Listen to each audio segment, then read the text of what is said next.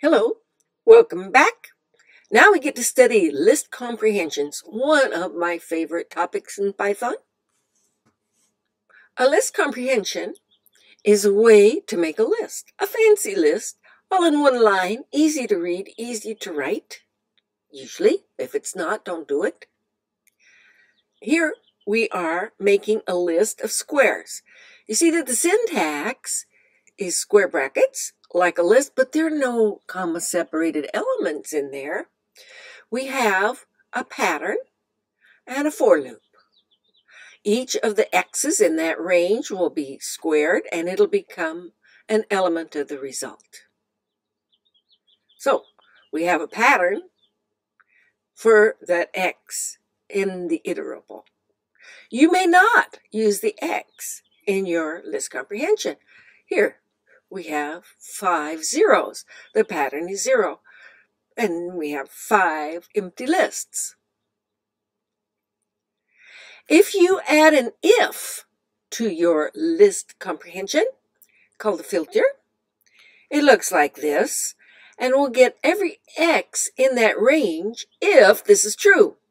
So when we have 0, 0 modulo 2 is 0, which is false, therefore 0 did not go in there. But 1 modulo 2 is 1, which is true, and so 1 is in there. In fact, that gave us a list of odds. Your pattern can be anything. Here I'm making it a tuple. For each of the odds, I'm getting the odd and the square of the odd in a tuple.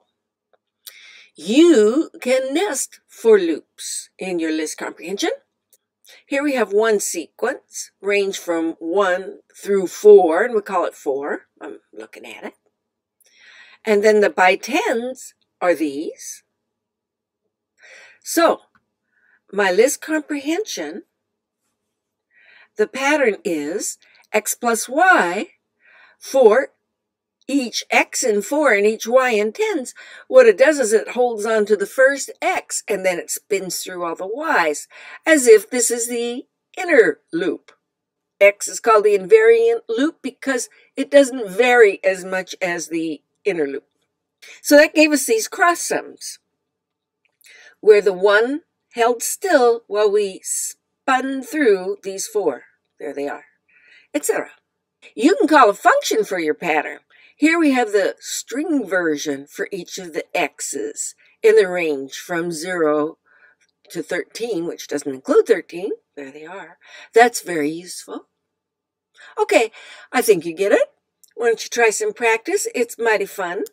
In fact, it's so fun that I can't help myself, and there's a lot of practice.